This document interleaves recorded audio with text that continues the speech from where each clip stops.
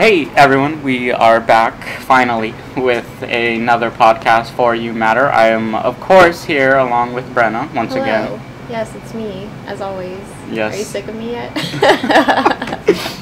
So we are back here. I know it's been just a crazy busy month for everyone here. We had a lot of events going on within our organization, and the impending doom of finals are here officially. It's here, yeah. So it's so it's been a crazy stressful time, but I'm happy we're able to figure out this little time right here on this Sunday afternoon. Yeah, I mean, brought the janky camera, brought no memory card almost, but then I dug one out of my backpack that almost didn't work, but we got it rolling. So. Yeah, we're good to go. It's a beautiful day out here. It's gorgeous. It's not 100 degrees yet, so we're enjoying it while we can. Soaking it up.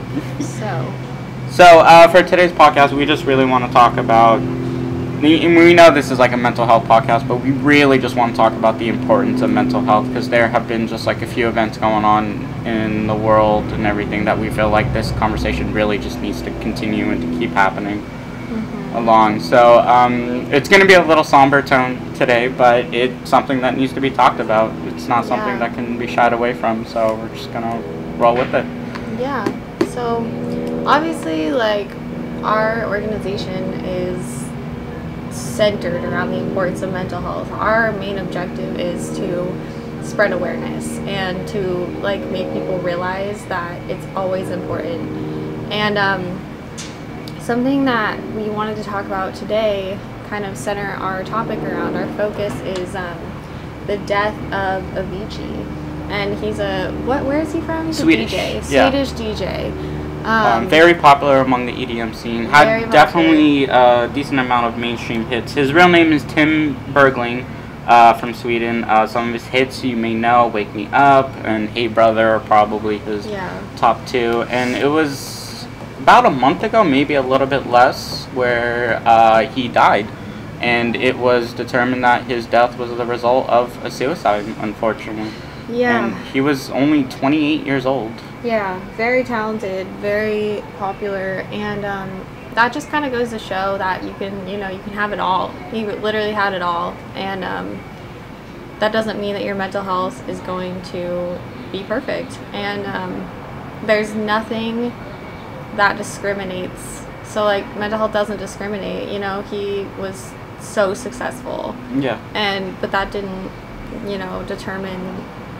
That didn't stop him from having depression, or didn't stop him from having those suicidal thoughts and going through with it, actually, which is really sad. And his family had released statements after his death saying that he definitely had a lot of alcohol problems, abuse of that. Yeah. And recently there was a documentary just before it and before everything happened, and a lot of it was Avicii just talking about his life and how he wants to try and find a balance between making music and touring and having a normal life. And he was just overworked completely over it, and I think it played a huge part in it. And a quote from that documentary that I want to bring up is, he said, "I have told them this, I won't be able to play anymore. I have said, I'm going to die. I have said it so many times. And so I don't want to hear that I should entertain the thought of doing another gig." Yeah. So and he's obviously very tired. Yeah. Very tired. And this was a public statement made for one documentary people could see. And I feel like this was something that no one had brought up or talked about, the fact that this guy has literally gone on record and saying that he doesn't know how much longer he can not just do music, but just to continue on living in general. Yeah, and that surprises me. I mean, I don't know when that statement was made, but the fact that it was such a public statement and nobody really took it to be alarming. Yeah. I mean, that is alarming. Obviously, we are trained to look out for those things. Yeah. In our internship, and just our knowledge of mental health, we are a little more sensitive to that stuff than most. But just the fact that it was shocked everybody, and with a statement like that, honestly, people should have been more proactive in protecting him. There should have been a huge portion of people saying take 2, 3, 5 years off from exactly your thing and just get better and do what you need to do. Yeah. I feel like with celebrities, there's such a platform and a pedestal that they are held to, that they're supposed to be these perfect entertainers who have like their entire life figured out, and they have all this money, so they shouldn't be depressed or sad. But like mental health is something that affects every individual in one way or another. Yeah, and you know, it is crazy because I think it might even be harder for celebrities to be mentally ill, I would argue, because they have so, like you said, they have so much pressure, and they have the stigma that because they have the money and the fame and the wealth and the fortune and the fans, you know, everything, they have the fans, they have all these people praising them, that they shouldn't be depressed. And that's just not, that's just so invalid. Like, it just makes me mad. Yeah, because in the end, like, we're all humans, we're all like individuals going through the same things. Yeah. And no one person should be seen as like that perfect individual that can like do all this stuff and not have problems of their own. I agree. I totally agree. And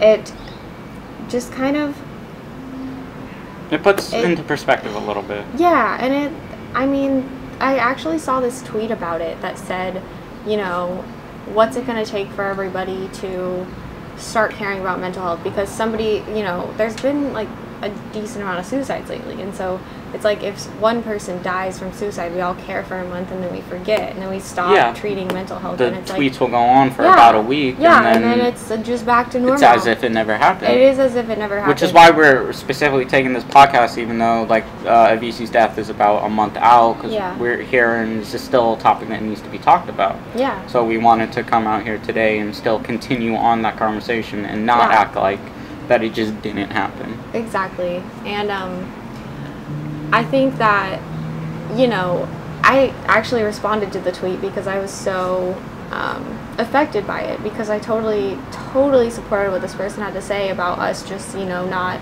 caring until something happens. Well, you know, the whole thing is prevention. It's caring before something happens. Yeah. And that is just so important. And I mean, I think that people, you don't have to talk about mental health every day. You don't have to talk about suicide prevention every day, but you need to be doing things. Mental health is like a constant upkeep. It's, you know, you can't just shove it under the rug and then when something really bad happens, bring it back up and act like, oh, it's this big thing for a month, and then shove it back under the rug again. It's like working out a muscle. You have to continue to work it out for it to get better and improve. You can't just let it sit. Yeah, that's a good analogy, and it's so true, because it's something that can slip very quickly. And so, you know, staying on top of that and spreading that awareness and making it a more accepted topic is what we're trying to do. That's what we try to do. And that's just important, so that we don't have things like this happen, or that when they do, you know, we get genuine care from people and we get genuine interest in trying to stop that from happening again.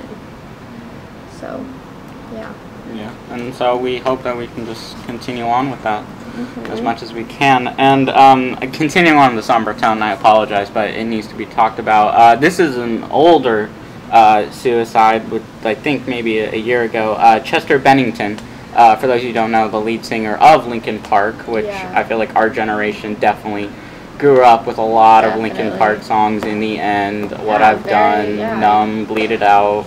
And so, and he was the lead singer, and, you know, he had a family, he had kids, he had a wife, and his suicide was just completely out of nowhere, but in the end, it's never just out of nowhere. Exactly. That's what it appears to be on the outside, but, it's a mental health. It's like, it's a silent killer. It is, and it makes us all so sad when we hear that, you know, something has happened and we think that it was sudden, but it's not. This is years of accumulation. This is, you know, years of trying to suppress that feeling and, you know, the desire to follow through with that. And it's just sad because, again, you know, he's a celebrity. He had everything he wanted. He had a family. Like, he made his dream come true, and it's still, you know, he was still depressed, and that's okay, because we don't discriminate against anybody, and we don't make anyone feel like they shouldn't be depressed, because that's just invalid. Like, it's just not right to say that no one can be depressed because of their life situation, their circumstances. But I mean, it's important that we just recognize how much mental health doesn't discriminate. Like, literally, this can happen to anybody. Yeah. And with Chester, his wife, after his suicide and everything, she was going on tweeting all these things. Like, there was a video of Chester, like, 48 hours before his suicide where he's laughing and smiling with his, like, kids, and they're, like, playing the game and having a good time. And it was released that, like, 3 days before it, he was singing, like, carpool karaoke with, like, comedian Ken Jeong, I believe, from the Hangover movies. That he was singing carpool karaoke, like, in there, and he was having a great time. And, like, the fact that these events took place just hours before, like, it really shows how silent of a killer that this can be, and how like you don't really know what a lot of people are like going through until it's too late. It's, we think that if somebody is smiling or laughing or enjoying, you know, a part of their day, that they aren't in a really bad place. And that's what we assume, but that's not true. That's not true. I feel like the whole story of like everyone's got something behind the curtain. It just brings so much truth. And we know like it's not easy to just see it. You know, like when we see someone, we're gonna automatically assume if they're smiling that they're happy. And you know, there's a lot of people who can, you know, hide that fact, and it's just about getting them to understand that like it's okay to not be okay, that like you may be feeling this and you feel like you have to put on this show for everyone, but like you are valued and important. Okay, so we just wanted to say sorry for any choppy cuts or editing or anything like that. We were having a lot of difficulties with the camera. It was just stopping our recordings, and then I think the battery died and my card kept filling up, so we've switched over to phone. But that is that. So moving on with our final topic. Technical difficulties, but that is not going to stop us talking about mental health. we're dedicated. So we talked about, to go to somber tone, just switching that up. But so we talked about Swedish DJ Avicii and his suicide. We talked about Chester Bennington, lead singer of Linkin Park, and his suicide. And the last one I wanted to bring up, which was the one that I really felt like really affected me the most when it happened. And this is like an older one. I think we were in high school when this happened. But Robin Williams, of course, and anyone who doesn't know who Robin Williams is just kind of has lived under a rock for the last 40 years. But, you know, he was the voice of the genie in Aladdin. He was in Flubber. He was in Hook and Dead Poet Society. And, like, I can go on and on about him. But the type of person he was the type of person who would come into a room and would just be the funniest person in the room. He would always make sure that everyone around him was laughing and just having a good time. And I think that says a lot and a testament to like his character. And when his suicide happened, it really just kind of struck a chord, at least with myself, because I feel like that is something I completely have understood on like how he was as a person and always being that charismatic one, but then really, you know, on the inside, you know, he was battling like really bad depression, and drugs, I think, too, played like a part of it. And it was like one that went on for years for him. And he eventually came to like the end of his battle, which was such a shame for that. But I feel like that is just something like mental health is, where like it's the funniest person you've ever met, and yet they're the saddest ones that you can meet as well. I think a lot of times, it's actually, studies have been done on that, where people that are very creative and have a lot of creative energy are actually more likely to be depressed, and vice versa. I mean, if people that, you know, are mentally ill are more likely to just have this creativity about them and be able to create a lot of things. And a lot of them are humorous too. A lot of them use humor to kind of cope with what they're dealing with. I feel like humor is like the number one like defense mechanism. Totally. It totally is, and it covers up a lot. And people think that funny people are the happiest, but a lot of times they are the saddest, which is very ironic, but it's very sad. And I feel like, and a big reason why like those funny people usually, sometimes not usually, but can be like depressed a big amount of the time is because, and even though they're the ones making everyone laugh in the room, I feel like they want everyone to be having a good time, because they don't want the people around them to be experiencing the things that they are going through, because they know how lonely and how dark it is being on a path of such depression, and they feel like that isn't something anyone should have to go through. So they want to be sure that everyone's having a good time, so they don't have to feel the type of things that they are feeling. For sure. Yeah. And I mean, that's so, it just makes you even more sad once you hear, you know, that this person, like this funny person, is depressed because they do try so hard to entertain everybody else. And he was really good at it. So talented. My personal favorite is Miss Doubtfire. Classic. Love that movie. Classic. So, yeah. So, that's a good one to bring up because all these people, you know, that we talked about today are so talented in their own ways, so successful, in the limelight, very popular, but again, it just doesn't mean that they had everything together on the inside. So yeah, so we wanted to talk about these things, even though it can be very somber, but it's just getting an awareness out there with like mental health. And we know like the signs aren't always clear cut. Like we both can know people who are going through it and we don't know it. And we're not saying you should be able to know the signs, because the signs are hard to see, even for like people who are experts in the field.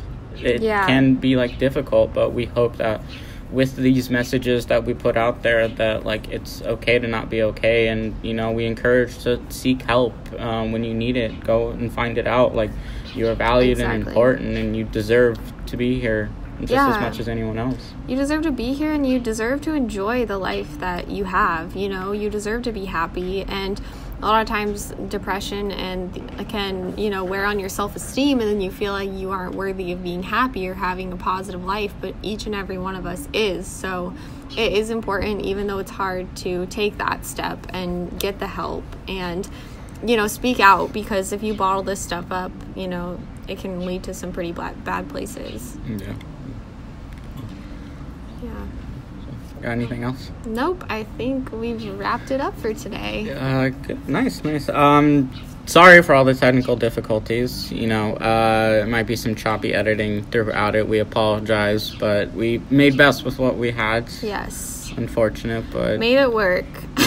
Teamwork makes the dream work, as we always do. But yeah. So we know finals are coming up, and then of course summer. So I guess we won't know exactly when we'll be back, but at least when the next semester starts in the fall, we'll definitely be looking to pick it up. Maybe we'll have some over the summer if all of our paths align up for it. Yeah. But who knows? If not, you know, have a great summer. And we hope to be back as soon as we can. Yeah, and good luck on finals, everyone.